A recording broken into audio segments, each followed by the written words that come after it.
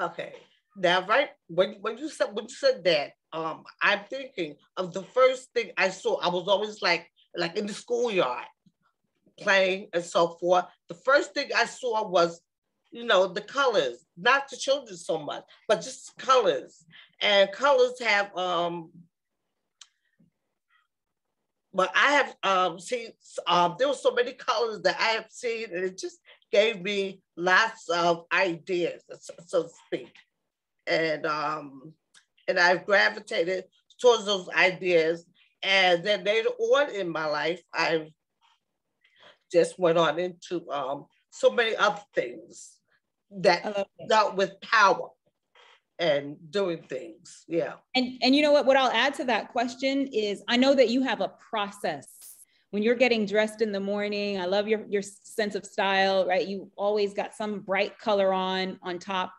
What's your process when you're picking out clothes? Especially if you're going to some powerful meeting. I know that back in the day, you used to meet with legislators to advocate for disability rights and all of these fun things.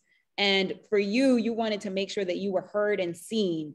So what was your process when you were meeting with a mayor or someone? How did you pick out colors for that meeting? Okay. Now, my process for when I was to whom I was meeting with, well, there was someone in power, or if I was going to an interview or somewhere. I use a lot of my sight is not well at all. I'm legally blind and I'm also deaf, but also with those limitations, I use tactile, kinesthetic tactile. And so I would feel a lot of my clothing and so forth. And that's how I would, pick out which is the best one that would stand out for me. And I would always look, basically, I have like what, a color chart that helps me select a lot of my colors, whether they're strong or they're not so strong. And basically, I use all of those things. I get up a little earlier, so because I know I had to have a process to go through. And that's how I would pick and select my color, because I want you to see me before I even arrive. I want to be very powerful, authentic. So I love it. yeah. And before we open it up, the audience might, after hearing from you, they may want to ask a few questions too. So my final question to you, Betty, is you've intentionally selected the images on the screen right now.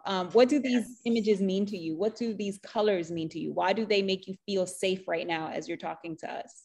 Yes. Okay. Now, here on your right, I'm looking at the nighttime sky. I mean, I don't always see the beautiful stars that are sparkling all the time, but the nighttime sky, when it's sort of like envelopes the earth, and you would just feel very cohesive. I mean, that is my feeling at night. I remember being at the park and playing around, and it was always when night falls, get home, and that's when I just felt safe. I'm close to earth. And then I would take the picture up here on your left. Now when I see that, it's like a blue, I mean, they symbolize warmth. So that's the warmth and the ocean mist. It's like walking through the sand or like meditating, basically. And then when it comes down to the brain, which is on your far left, lower left, um, I'm very intrigued by that because I'm always doing, I've always like even reading books or things with the brain, looking up information because I have a lot of these issues, a central nervous system. Once that's tech, you are diagnosed with everything. So I'm always looking into things that's dealing with the brain and just being very scientific. I didn't know that part of me, but I do. I have it and I like it. Yes. Thank you so much, Betty, for sharing. So we have a few minutes if anyone wants to put in the chat questions for Betty or comments to Betty. Thank you for being an open book tonight. I know that you've never really shared, besides your family, no one else really knows that your story a little, you know, and how colors have impacted you in this way. So thank you for being open tonight. Mm-hmm. Thank you. All right, we do have a question in the chat. Oh, thank you for sharing your story, Betty. Thank you, Pradeep. Okay. Thank you. Okay. All right. And as maybe as more questions come in, we'll address them. A question, while folks maybe are contemplating questions, a question to those in the audience. We want to know, how does this color make you feel? And this time we've actually given you some answer choices to select from. So of these four, what comes to mind immediately when you see the color orange? Is it a creative, lighthearted, youthful feeling? Is it a feminine, innocent, and gentle feeling?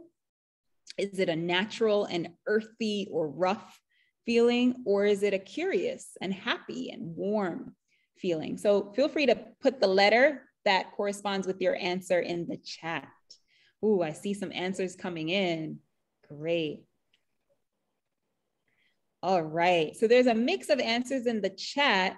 And there are a few people who think A, and that is, again, this is according to research, but we are the studies of research, right? So we are the participants. So if you think D, and that's how orange makes you feel, then you are not wrong. It's just that, and the average person, right? Because that's all research is, average. The average person would think A. And so what they found is that orange is supposed to evoke a sense of creativity, lightheartedness, and youthfulness. The other colors, based on psychological research, so the brown is said to be a natural, earthy, rough feel. Pink, we know historically has been used for feminine, innocent, and gentle, but that actually in our new era it's being reconsidered, right? Pink is no longer used for feminine and innocent. A lot of women are sort of rebranding it and saying, hey, we're speaking up for ourselves, we're vocal, we're strong, and they're using the color pink to share that message. And then yellow, curiosity, happy, and warm. All right. My favorite part, before we end tonight, we want to hear from you. So my favorite part of tonight will be kind of thinking through this scenario. So the scenario we have for you, Betty and I, is that you just learned, I can't wait for this to be a reality for me, but you just learned that you've been selected to speak at the 2022 Women Future Conference. And this is a real thing. There's such a thing out there. And this annual event draws high-powered female founders and CEOs from across the world. Exciting, yay, can't wait to be there. But little nerve-wracking, right? You're wondering, what color should I don for this exciting speaking engagement?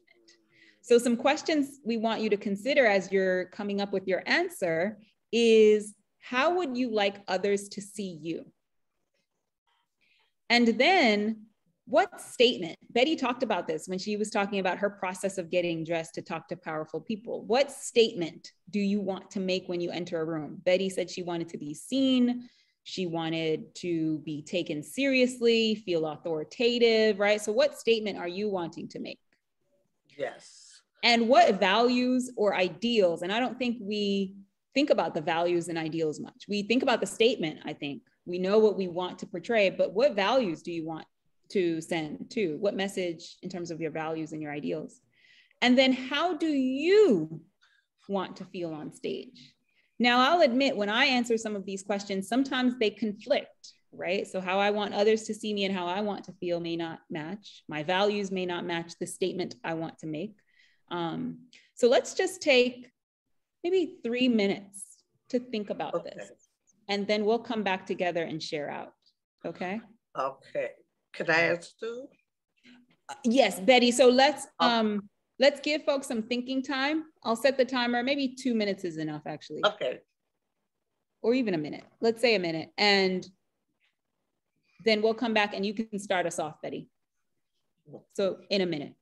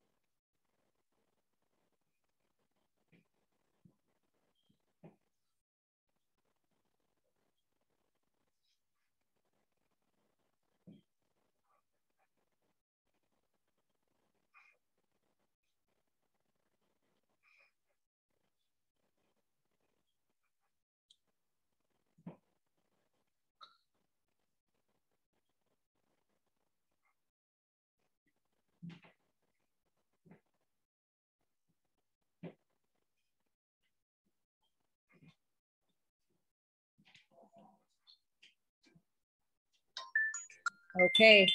And there's my handy dandy timer. You can tell that I was a former teacher. We always have a timer going. Only teachers use timers. Okay. So Betty, feel free to start us off. I've also been jotting down notes. Okay. Now what I would like to do, there's 4 questions there. So I would like to take line by line, I gather. How would you like other people to see you? Well, as I said before, I like for people to see me. I want to be so powerful and authentic in my dress. I want you to see me before I arrive there. And what statement would I like to make? Well, basically, I would like to make a very conservative and powerful statement, and that would be all in my dress. Because what I would like to pair with it, I would like to pair a tweed with a dark black. There's different shades of black, but I would pair it with a dark black and tweed because that's serious, distinctive, elegance is bold, powerful, and very expensive. And it could also denote, death or like nighttime. And number 3 there, what values and ideals do you want to portray? I want to portray she's serious and she knows where she's going. She knows what she wants. So don't play with her. Be honest and direct. That's what I would like to portray. And how do you want to feel on stage? Yes, I want to feel very powerful on stage. I want to feel